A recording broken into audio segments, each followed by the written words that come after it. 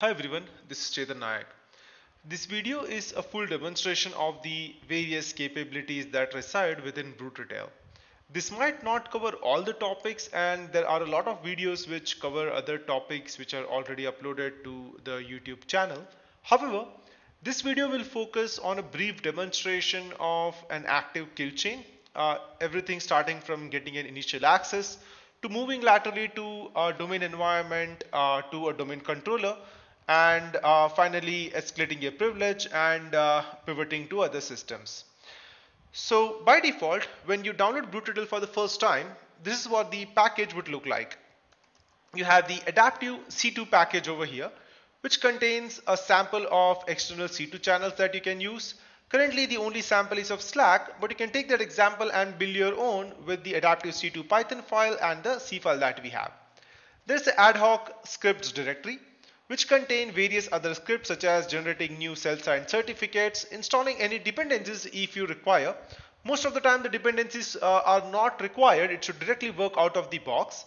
But however, if you don't have that, then you can use that script to install it. A notification script of Python which can be used to forward your initial connection information from your payloads to a Slack or Discord or anywhere else. Then you have a shellcode loader samples directory, which provide you various options to build your own shellcode loaders over here. Remember that this is just an example here and you're not supposed to be using this directly, but you can test out the shellcodes of Brute Ratel using this C file that you have, and you can write your own in case and understand how the shellcodes would work in that case. There's also a PDF file which provides you various options on the API calls of Brute Ratel, how to execute commands, and a lot of other things. We won't be getting into that right now, but if you are someone who likes automation, you can really use that specific PDF file, which can be really handy. So right now, we will download, we have already downloaded the latest package that we have. When you execute it for the first time, you will be able to see the version and two options as to how you want to execute the package. The first option is the -ratel option.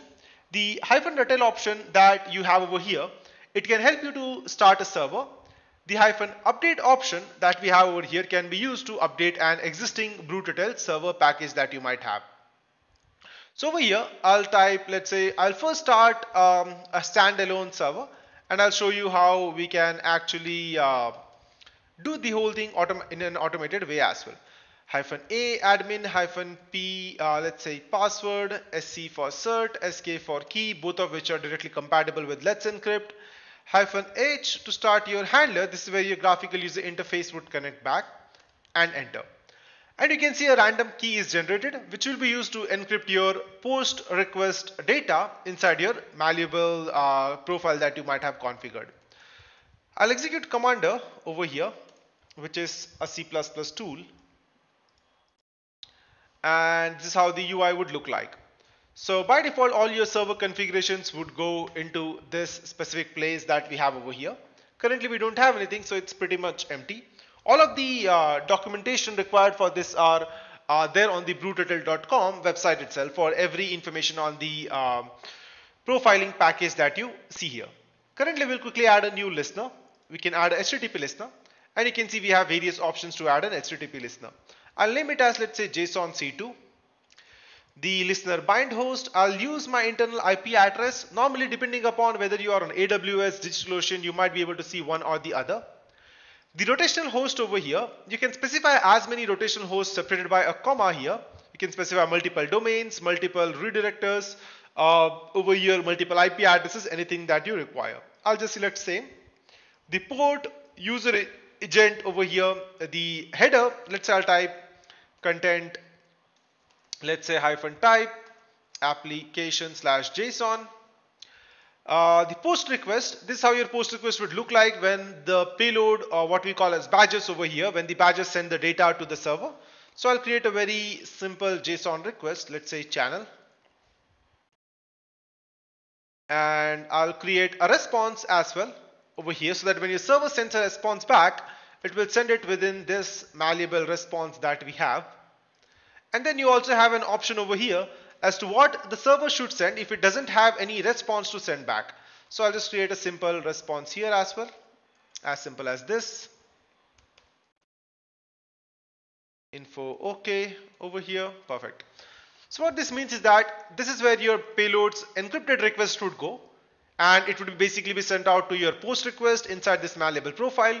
The server will respond back by adding its encrypted data inside this malleable response that you have.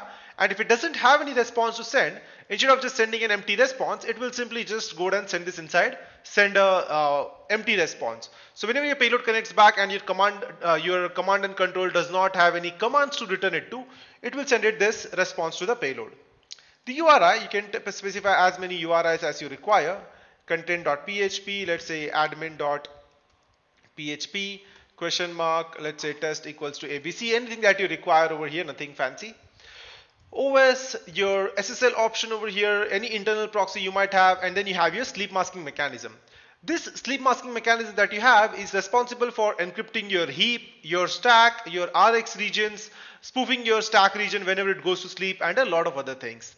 You have the asynchronous procedure call or two thread pooling mechanisms which are totally different from each other. I'll select, let's say, pooling 0. I'll set it to 1, set it to 0, and now you have an option for a one-time auth or a common auth. The difference between these two are that a lot of times when I was doing my earlier engagements with Cobalt Strike, I faced an issue where if the blue team gets a hold of your payload, the blue team can execute the payload let's say maybe 100 times or 200 times into a sandbox, and you will end up having that many beacons on your user interface. I wanted to avoid that altogether, so I added an option over here of one-time auth and a common auth. So let's say you're doing a phishing activity and you want to phish 5 people. You can either add the 5 unique authentication keys here, or let the server randomly create 5 for you. Once that has been done, the unique authentication keys, the next thing what you can do is basically you can just create a payload out of those 5 keys that have been generated. Those 5 keys will be embedded inside your payload, and whenever the payload connects to the server, it will send that key in an encrypted context inside your malleable profile that you have over here. Once that has been sent out to the server will extract your your data from the malleable request, decrypt it, validate if the key is correct. If the key is correct, it will send back a token in response, which the payload will then use to authenticate continuously with the server like any other web application. But however, let's say if your payload is killed or executed again, that key which was initially sent to the server, that would have been deleted on the server's end. So the same payload will not be able to connect back in case you use a one-time auth. In case of a common auth, however, the key is not removed from the server. It will stay persistent and until you kill the server in this case, or you change the authentication key from the listener itself. And in that case, the key will stay persistent and the same payload will be able to connect back over and over again. I'll select this for time being to show you how this works. And if I click on this icon, you will be able to see the whole listener configuration. Now, whenever you see this listener configuration, one thing to remember is that unlike Cobalt Strike, where you just create a listener and you can create various payloads out of it over here, in case of Brute Ratel, things are a bit different. Whenever you generate a listener profile, a payload profile will be automatically generated. Now, this profile can be used to either generate payloads over here, or it can also be edited over here, or you can also add your own custom payload profiles into Brute Ratel. You can also, let's say, add multiple HTTP profiles and change the configuration of your existing payload over here by right-clicking and changing the configuration or the malleable profile on the fly without having to inject your code into a new process or drop any executable onto disk in this case. So right now what I will do is I'll use the staging option. I'll enable stager. I'll just configure it for one stage, which means after downloading one stage, it will automatically stop. As you can see the configuration over here. You can also see the 5 unique authentication keys which it automatically generated. And I will create a simple stage over here in this case. Now remember that in case of staging, you see only 2 options, x64 and x86, and how it should simply exit, whether it should be return or anything else in this case. In case of your stageless payload, you have a default and a stealth option. So by default, all staging payloads that you have, they will by default be in the stealth format. Now the difference between them is that both your default and stealth payloads will use ROP gadgets to hide itself from ETWTI. They will still use indirect syscalls and a lot of other ways which I have described in my v1.1, v0.8 and v0.9 blocks in this case. However, if I select, let's say, the stealth option, it will also unhook the EDR from any DLLs that have been loaded, which means if there are any type of userland hooks in this case, for example, there are any jump instructions in the NT API call which the userland DLL of the EDR has hooked, they will basically be unhooked in that case for every DLL that the EDR has hooked. This can be your NDDLL, Win32, sorry, WinINet.dll, WS2_32 or a lot more. So right now I will just create, let's say, a staged payload over here. This should be as small as around, I think, around 9 kilobytes. Perfect. I'll go back to my documents directory that I have here. And I'll just type, I have a very simple script called as bincompile.sh, which simply takes our shellcode file that we have provided, converts that to hexdump, converts that to a simple executable using virtual alloc, virtual protect, and executes it. Nothing fancy as you can see here. So I'll just type 64 stage underscore at dot bin and stage.exe.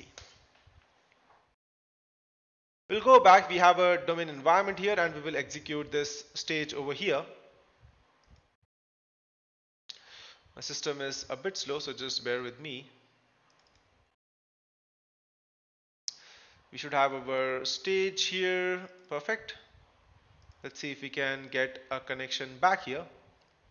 We should also get a notification here that a stage, as you can see, that the stage was authenticated. The authentication key that was used by the stage was removed and the initial access was provided, and this token was provided in return. And you can see we have a new connection over here, so you can type any commands that you require and get a response back in this case. This is how the staging would work. Now if I go back to watch list and click on this icon, you can see that the two keys have disappeared. There are only 3 keys now, and the staging is now 0, which means if the stage is executed, it won't be able to connect back to anything in this case. And if you take a look at the authentication keys, instead of 5, there are only 2, because the first key was used up by your stage and the second key was used up by the stage that was executed by your stage in this case. So if I, let's say, exit this over here, if I go back and execute this again, you can see we have an access denied here. I can go to server, take a look at the logs here, and you can see we should have a deauth log. I click on view, and you can see that this key was used to authenticate and it tried to communicate to this URI using this configuration, and the access was denied in this case, which means there is it was basically access denied and this is an invalid payload. If you want to change the listener key, you can simply copy this key, go over here and click on change authentication, add that over here, and now when you take a look at the authentication, the key would have been added up over here. If you want to add multiple keys, you can add them in a comma separated value as well if required. But however, this is a quick overview of how you can create everything. Now let's say, let me go back and actually kill this over here if it's not already exited. Let me see, stage, yeah, it's already exited, perfect.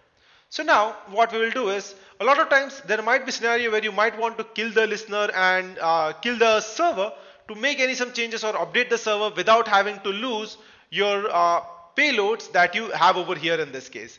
In that case, you can simply just type Control-C. By default, an autosave.profile will be created over here, which will contain your whole server configuration as can be seen.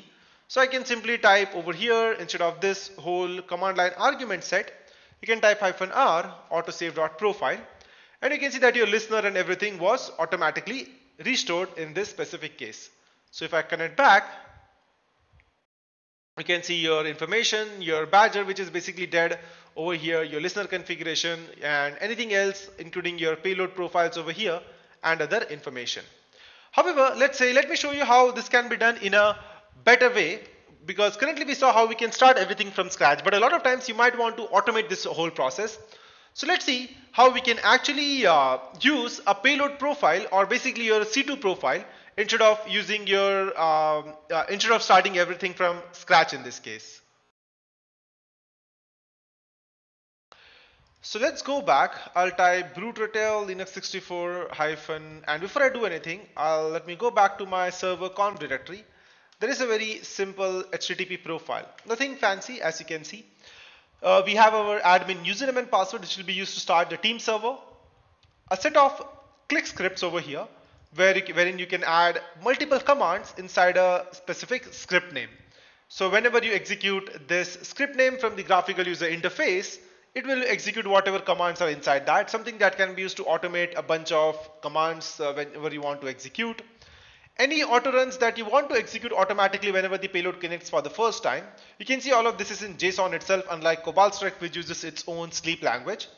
Yeah, the C2 handler, the COM encryption key, which will be used to encrypt your post request, any previously breached credentials that you might have, which you want to convert to Windows tokens, the listener information over here in this case.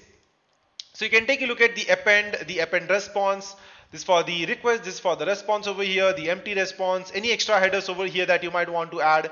These are just garbage headers that I've added, but you can add anything that you require over here, and a few more other information. If you're using a fronted domain, then this might be your the host value might be your actual fronted domain like xyz.azureedge.net, or anything that you might use with Fastly or StackPath in this case. You also have your SMB configurations over here, SMB and TCP payloads. Remember that whatever you're seeing over here from the GUI, from the CLI, can also be done from the GUI as well. The psexec configuration for your service executables, your SSL key information, your BOFs. If you have written your own custom BOF, you can register them as an internal command of Brute Ratel. So whenever I execute this command in the console, it will automatically execute this object file that you have over here, and its help information as you see here. Similarly, Brute Ratel also provides you two ways to execute C# code. One is by loading a C# executable into a target process, which can be executed via a tool called as via a command called as sharp reflect, and this register P is just a wrapper for the sharp reflect itself. So this will create a new process of basically inject your C# shellcode into the target process and give you a response back. You also have the register P inline, in which case it simply executes a process into the current process itself, a C# executable into the current process, which is a wrapper for sharp inline command. It will run that and give you a response back. You also have a reflect UDL, which is a wrapper for your loadr command, and a webhook option if you want to forward your initial access request or your all of your badgers output to maybe a Elk server or a Slack channel or somewhere else to get notifications or anything else in this specific case. So I'll go back and I'll start my Ratel server over here with -c server conf http profile. My bad. I already have the previous autosave profile here, so I can either remove it over here or type -f, as you can see here. With the -f option to overwrite it. So I'll just remove it for now. And you can see that my listener has been started. Listener, the whole server and everything. So let me go back, connect to the server. And you can see that I have my listeners over here. I should have my auto runs configured over here in this case, as you can see, to set the child process for fork can run. The payload profile information over here, as can be seen for SMB, TCP, and your HTTP over here, which can also be modified. And I will simply create a staged payload here. This is a stageless payload, my bad. I'll save it here. It's a 245 odd kilobyte shellcode. And instead of this, I'll type, let's say, let me see what other exes are there in my current directory. Let me remove them and let me compile this as badger.exe, for example.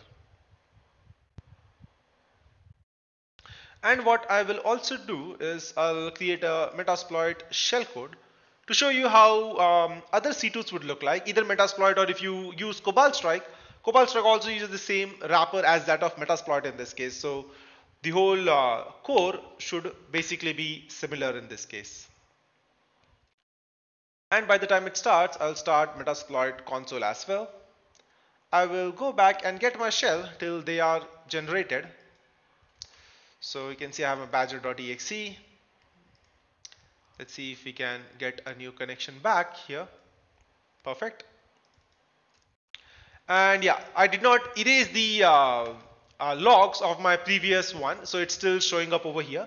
So if you want to erase these information, you can just actually go here to the let's say current directory, and you can simply remove the logs, basically information over here, such as, let's say, my bad, /09. What's the name of the log? I think it's b0. Yeah, b0.log. Yes, and yeah, it's running as an administrator, my bad. And now if I open this one, this should basically be empty over here, as you can see, because that was the log which was being generated. If I execute any command, you can see that it has been executed and gives me a response back. And now my Metasploit has also been generated, so I'll use exploit multi-handler, set payload, set lhost over here and run. And now I'll execute both these shellcodes. The one shellcode that I have over here, that's going to be this one, and the Metasploit one as well. I can enumerate processes using the ps command. So I'll type ps. You can see it gives me various options. I can search for, let's say, Explorer here, or you can type ps grep explorer and it will search that up for you. I'll set that as my parent process 6272. Or I can also actually right click my payload and search for processes directly from the GUI as well. I can search, let's say, Explorer. You can also search on the basis of, let's say, the PID, let's say 62 over here. It will show you every PID that has 62 or in the basically the string as well. I will close this up, and right now we have set this as parent. What I'll do is I'll run two processes, run notepad and run notepad again, because I'll be injecting the shellcode of my Brute Ratel in one, and on the other I'll be injecting the shellcode of Metasploit. And I will go and change my thread injection and memory injection techniques.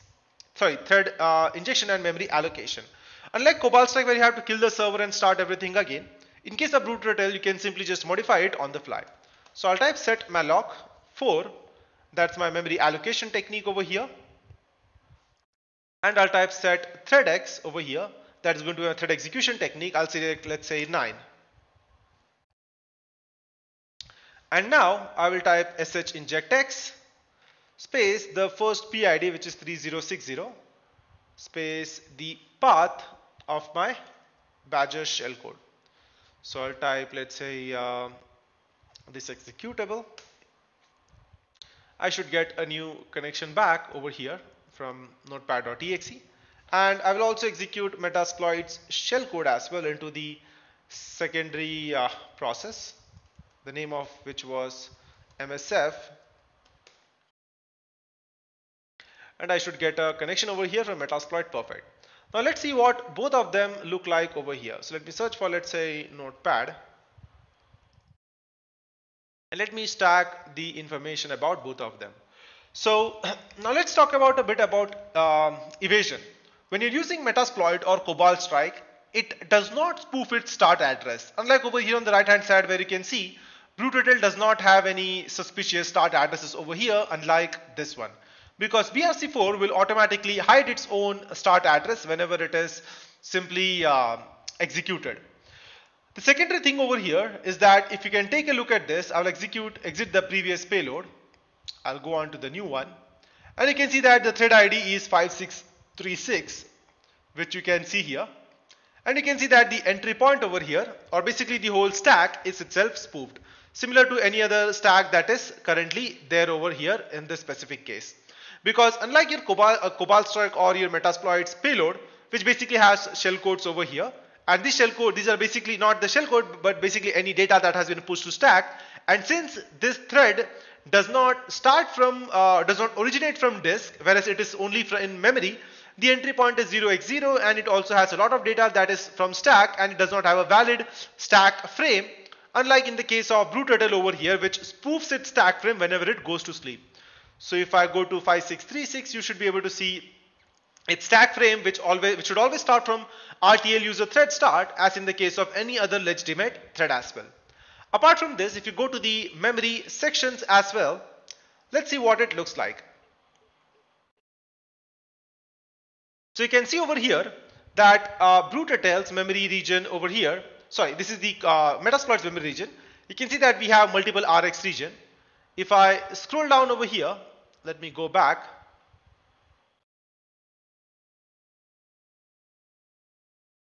You can see the RX region starts here, it ends here, and there is no information over here about any other RX region. That's because Brute Ratel will also hide itself and encrypt itself whenever it's going to sleep. So if I put into sleep 0, and if I go back and refresh, you can see that over here as well, the whole P information. But the moment I go back and I put it to, let's say, sleep 1, and if I reread, you can see that the whole region is encrypted and changed every time. If I click on refresh, you can see the RX region disappears. Let's see where the RX region is right now. If you scroll to the very top and let's search for this memory address, that is 1E3F1A. 1E3F1A, that should be 1E3F1. Yeah, let me refresh it over here. Or let me just align it over here properly. 1E3F1A. Interesting set of values here. That should be, let me see, it was 1E3F1A, right? My bad. One sec. Let me actually put that back to sleep 0 again so that I can hunt it down. It can only be hunted down when it's in sleep 0. So remember that over here. So let me align it. Go back here, the RX region. 1E3F1CA. My bad, it's not 1A, it's 1CA. So I'll type, let's say, sleep 10. Refresh, it disappears. Let's search for 1E3F1CA. 1E3F1. It's still not showing up here, which is interesting. Let me see. 1E3F1CA. Yeah, sorry, my bad. I'm searching in 1E3EF. It should be over here. Perfect. You can see that it's basically in the RW region, and the whole value is also encrypted in this case itself. Perfect. So this is a quick overview as to Brute Ratel, what Brute Ratel does to hide its own region into memory, and you can use various other ways to inject itself into memory as well. But however, there's a lot more what Brute Ratel does as compared to what you are seeing over here. So let's see how we can actually use this tool to move laterally, escalate our privileges, enumerate the current system, and finally gain a connection or a payload onto our main domain controller over here. So now that we've seen how Brute Ratel can evade various types of detections in memory, let's take a look at the various commands that Brute Ratel provides to provide different types of enumeration options as well as for lateral movement. By default, there are more than 130 commands which can be used without having to create any process. If you want to see which processes can be, which commands can be used to create process, you can simply type help space set malloc, and you can see that these are the various different commands which can be used over here to create a new process. You can this sh injectx command, which is required for shellcode injection. The load reflective DLL command, C# reflection, PowerShell, mimikatz, and crypt vertex. Let me go through them one by one. We have already seen what sh injectx can do. The loadr command can specifically load any type of reflective DLL into memory with any kind of argument that you require, which is what it does for the PowerShell reflection as well. So the PS reflect is nothing but a wrapper for your loadr in itself. The C# reflection, on the other hand, is purely shellcode. So you have two types of C# reflection. One using the sharp reflect. So I'll type, let's say, sharp reflect over here, space. Let's say I will go back to my directory over here, which has seatbelt.exe. I'll type space / seatbelt.exe. And whatever child process I had configured, if I remember correctly, I had configured the child process over here as search protocol host, which I added into autorun for every new connection. And you can see that it spawned a new process, injected into this process ID into this thread, and gave me a response back in this case. Similar to this, if I type, let's say, for example, instead of sharp reflect, if I type sharp inline, now here is the difference between two. The sharp reflect will fork and run, and it will also patch AMSI and ETW. However, if you run sharp inline, it does not require any kind of ETW or your AMSI scan buffer patching. The reason for that is because it will use hardware breakpoints to reroute the instructions whenever anything tries to call AMSI scan buffer or ETW event right in this case. So if I quickly go back and attach a debugger to my notepad process here. Now let me go here and run this again. The moment I run this, it should raise a single step exception, which is nothing but your breakpoint over here, as can be seen here.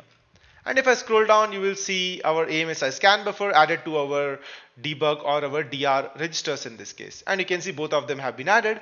And without having to perform any kind of patching, we were simply able to execute this and get our response back that we have. This is a quick example as to how our evasions can take place. Another thing to notice here is that if I open, let's say, process hacker, and if I search for Notepad and take a look at its memory, unlike Cobalt Strike or Metasploit where you would be able to see the .NET assemblies, in case of this, yes, I will have to open process hacker as an administrative process so that it can read for event sessions of a target process in this case. So I'll type Notepad. I'll go here and let's see what .NET assemblies that we get. Perfect.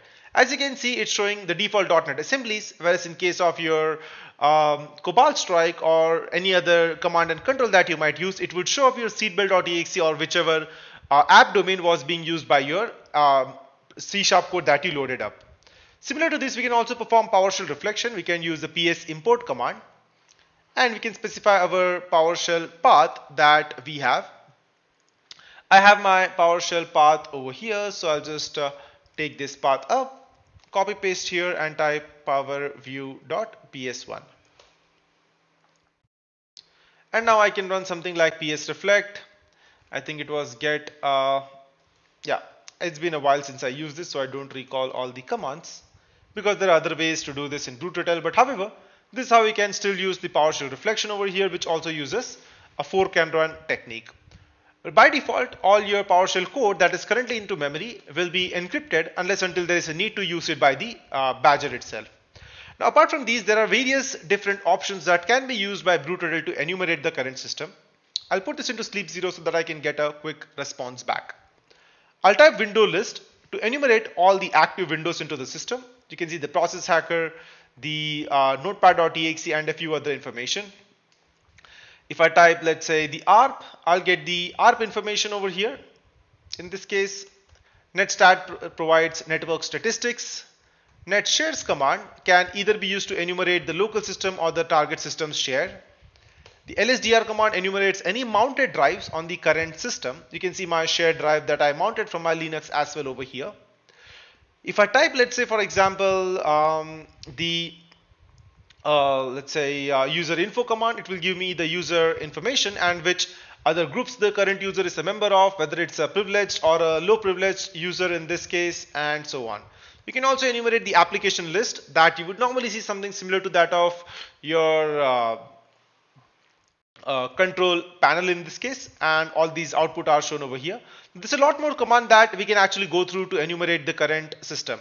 For example, we have the scht query command to enumerate scheduled tasks into local or current or a target system. I'll type localhost and full. If I don't specify full, it will only give me the metadata information. If I type full, it will also give me the whole XML of the scheduled tasks which it will read from the target location as well. Similarly, if I type sc query, localhost and full, it will enumerate all the services that are currently installed onto the system. I can use the list module commands, and the list module commands also takes in a process ID to enumerate over here, sorry, my bad, help list underscore modules to enumerate any DLLs loaded into the current or the target process, something that can be useful to identify which process loads your CLR.dll for remote injection. You can also enumerate the drivers which are currently there loaded into the system and so on. However, let's take a look at some of the more interesting parts. It has a built-in net command which can be used to enumerate the current users over here. The local sessions command return which users are currently loaded, and I can type net users to enumerate all the users in the current system. I can type net users vortex DC to enumerate the users in my domain controller.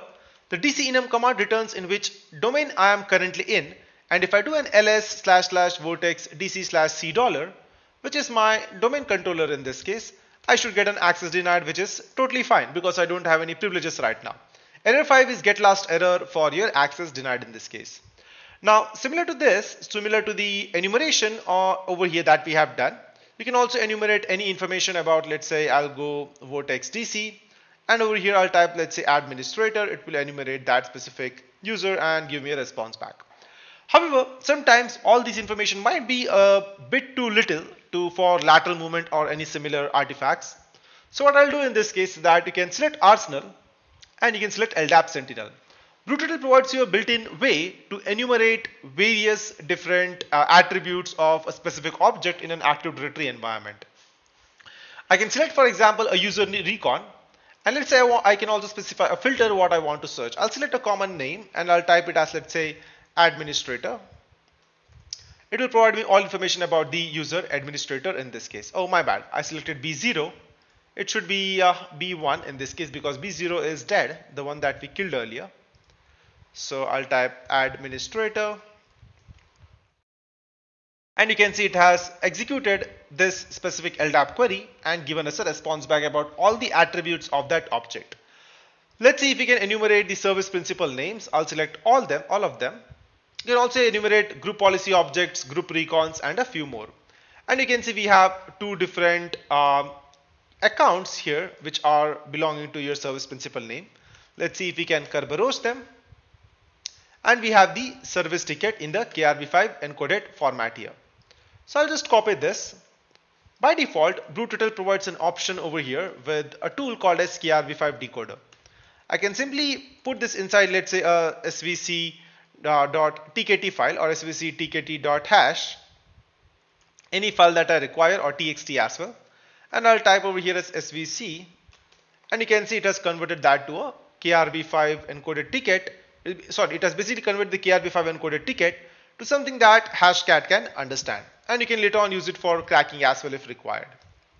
Now, similar to this, let's say you have cracked the ticket and now you want to move laterally. Before moving laterally, you might want to enumerate either local system more. You can enumerate it using a lot of other built-in commands, using BOF, which can be executed using COFEXEC, or a lot more over here. However, let's see how we can actually move laterally in this case. Let's say we crack the credential of our administrator. We can type make token network. Let's say I'll type my domain name darkvortex.corp, administrator, and adminat123. And now once we have done that, I'll put this to sleep one back again because I don't need quick responses anymore. I can also take a screenshot, by the way, just to see what the current user is doing. It should by default go into the downloads directory over here, and you should be able to view them or download it as well if required. By default, if the user has more than one desktop, it will capture every desktop that is currently there. However, let's go and see what all can we do. So over here, I'll type ls vortex dc. Since we have already created a token right now, let's see if we can gain any information about the target system. Perfect. Now we can move laterally using three different ways. The first one is the sc divert command, wherein without creating a new service, we can get the connection back of the target system. The second one is a built-in psexec, which is similar to that of Microsoft's psexec, but it does a little bit more than that. We have various profiles by default in the payload profiler option. You can simply take this option over here, any profile name that you have, copy that and paste the profile name here. It will automatically create that one for you so that you won't have to worry about that in this case. Similar to this, you can also capture more information over here about the target system using the WMI query command if you have a credential. So if by default, if I type WMI query, select star from win32 underscore operating system, it will by default query the current system and give you a response back. However, as you can see here, it is Windows 10 Pro and current system, which is not our domain controller. However, if I type, let's say something like, let's say set underscore WMI config, I can specify a lot of other information such as like vortex dc slash root slash cimv2 space darkvortex.corp administrator and adminat123. Remember that all of this is happening over DCOM itself. There is no new process creation, no WMIC, no PowerShell over here. It's just raw DCOM that is being used to querying. Now if I run the same query again, since we have configured the WMI configuration, instead of running the query locally, as you can see, it's now querying on the DC itself. You can literally run any query that you require to enumerate the target system, and there's a lot of various queries that you can actually perform. You can also use the query session command if you have already created a token and specify a target system's name over here as well to enumerate if there are any active sessions on the target system. As you can see, currently only administrator is logged in. So now what we'll do is we'll use the first technique, that is going to be, let's say, the sc divert command. because it does not create a service, so we won't have to worry about anything else. And what I'll do is I'll create a TCP based service here. So I'll select default service executable and I'll name it as, let's say, IP helper v6 and IP, let's say IPv4 helper service over here, so that this is what it would look like when the service gets created by default. And I will save this as over here in my documents directory. It will take its own few minutes to create the service in my documents directory. So what we'll do right now is we will navigate by the time it gets created. Okay, yeah, it's created right now. So what I will do is I'll navigate to my Vortex DC /C$. I'll go and start a quick TCP listener. By default, every data inside the TCP is also encrypted. So I'll type, let's say pivot underscore TCP, which can help me to start a listener. So I'll type pivot underscore TCP. And before that, yeah, I'll just type test. Let's say I want to start a listener on the 10,000 port. So I'll type that. And before, I actually have to create the payload again. My bad, because I had to change the path over here. So let me just remove the TCP. Over here, let's say TCP service. Yeah, my TCP service, my bad. And let me go back and create the service again, because by default it's supposed to connect to localhost, which is not something that I need. I want it to connect to my host, which should be the IP address of 172.168.1.1.30. So edit the profile and add this option here. Perfect. Now it should connect back to this. We'll quickly create our service executable. It's IP helper over here, v6, or let's say any other garbage value, or v5, or whatever you require. And let's wait till the service gets created. Once it has been created, since we have already navigated into my C drive, we will upload it over there. So I'll just copy this. I'll type upload and the file name here. And if I type ls, I should see my service executable over here. I'll just rename it to something that it would be easy for me to read. I'll just type tcp-svc.exe. Perfect. Now my file name has been created. What I'll do is I'll type the sc divert command, but before I can use this, I need a service name for whose service path I'm going to modify. So I'll type sc query, I'll type Vortex DC space full, and I'll just hit enter. And I'll just go to my DC just to show you how it would look like to any threat hunter in this case. I'll type admin at 123. And I'll go open my event viewer here. I will go to Windows, Logs, and System. I'll clear up everything so that we know what we are going to see. As you can see, we have various services here. We have to select a service which is not a shared service because we are going to modify the service binary path.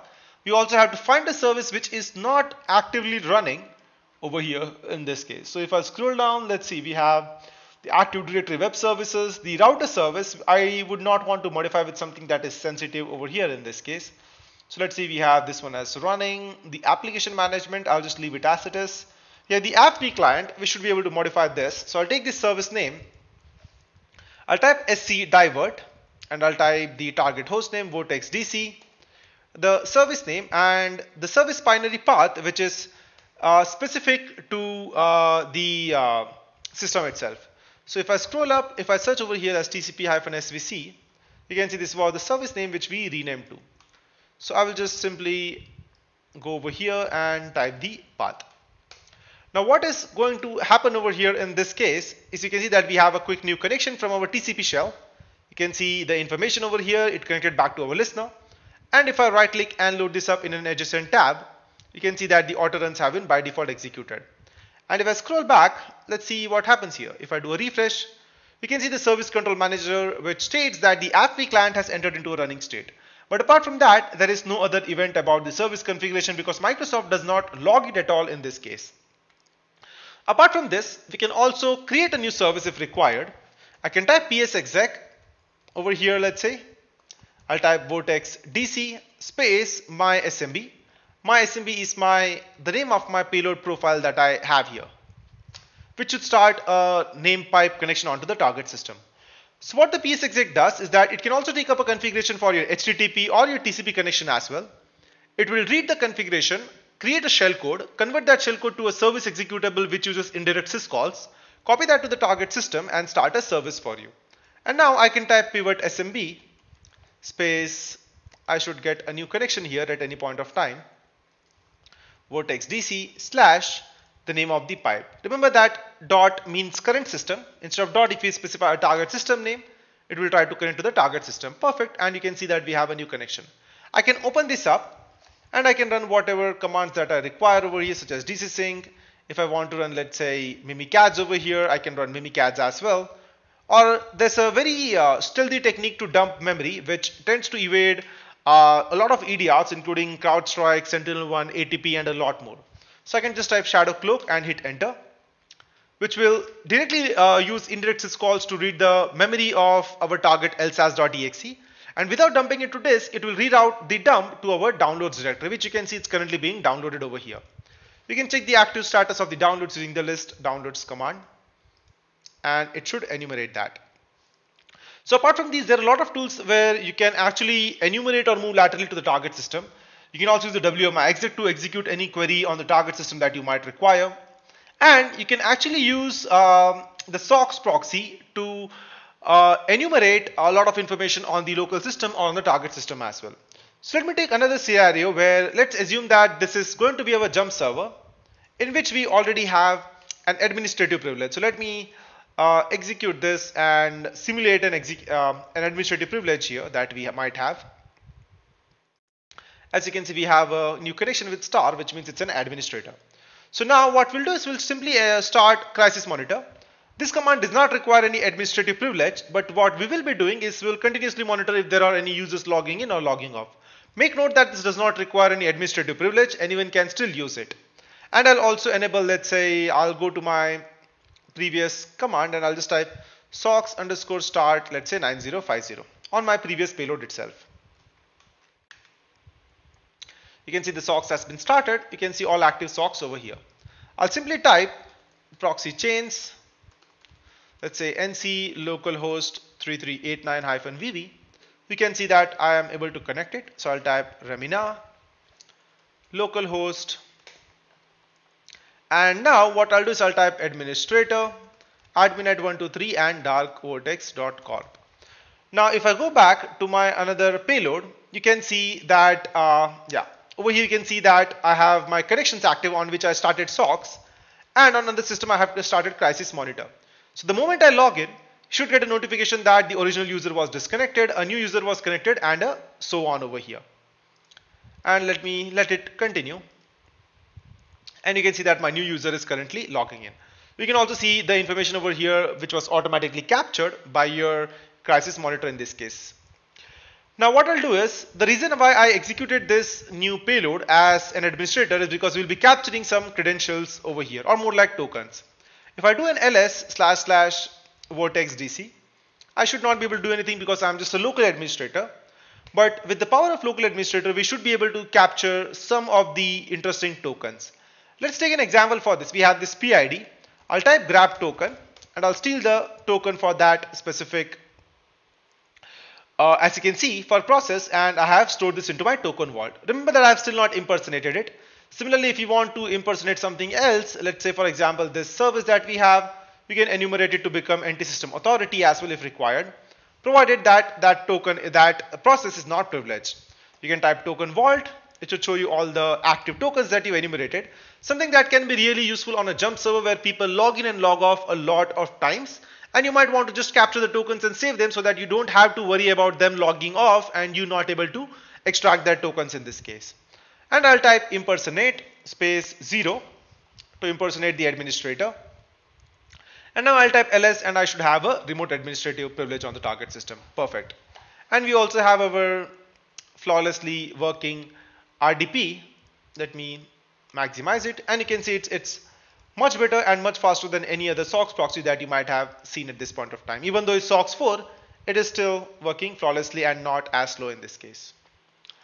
So this is a quick example as to what you can do with Brute Ratel. There's a lot more that can be done over here. For example, you can enumerate the systems, enumerate the threads, try to perform injection using a phantom thread technique, switch the profile of existing payloads over here, of existing connections using switch profile command, enumerate the system using file explorer over here as well, either on a local or a target system as well, just in case if required, and enumerate more over here as and how you proceed. So I think that would be all for this specific demo, which provides a brief introduction about Brute Ratel. There's a lot more commands which can be used. There's a lot more things or techniques that can be used alongside this. You have the time loop command, which can be used to run a command every few seconds or minutes. You have you can actually route your SOX profile to a different command and control, maybe a burnable command and control in this case. And then you have the let's say the SC information command, which can be used to enumerate the services. The samdum command, provided you are an administrator, you should be able to capture that information. Routes command to enumerate all the existing routes, and a lot more that you can actually do, all of which are heavily documented on the website itself. So that will be all for this demo, and if you have any questions or queries, feel free to reach me back or create a list and email it out to me. So cheers guys, thanks, bye.